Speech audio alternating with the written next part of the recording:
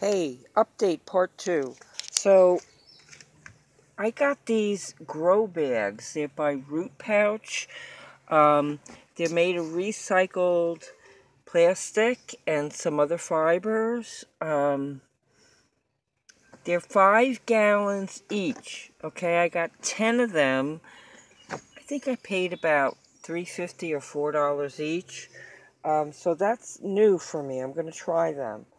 One other thing, I have to spray around here a lot because I get spiders.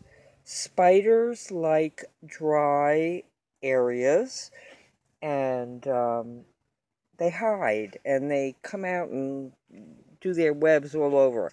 So this is from the dollar store. I put water, vegetable oil, and I got peppermint oil, okay?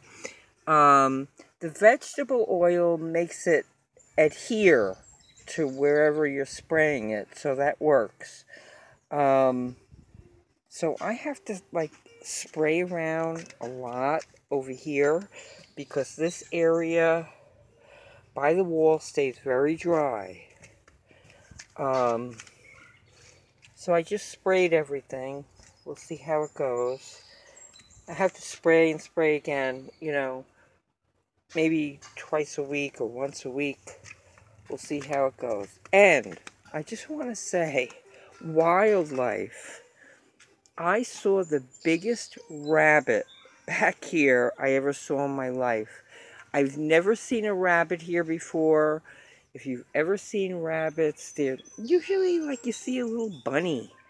This thing was humongous.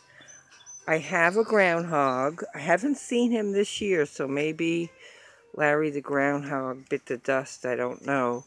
But there was a rabbit as big as that groundhog. That thing was huge. 2 deer this morning. Not seeing any chipmunks yet this year. Maybe the feral cats got them. I don't know.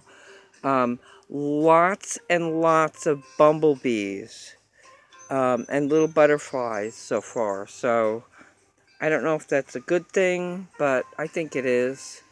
Lots of bumblebees, big, fat bumblebees. So they're having a good time with the flowers. Oh, and I foraged. I foraged back here. I got garlic mustard. I have to check out a few more things. I don't know what that is. But all the forget-me-nots are coming up again. I'm so happy. I'm so happy. Lots of dandelions. Maybe I'll do a video about the garlic mustard. And yes, I am going to eat it. And nobody sprays back here. This is not sprayed. There's no dogs up here. It's all clean. So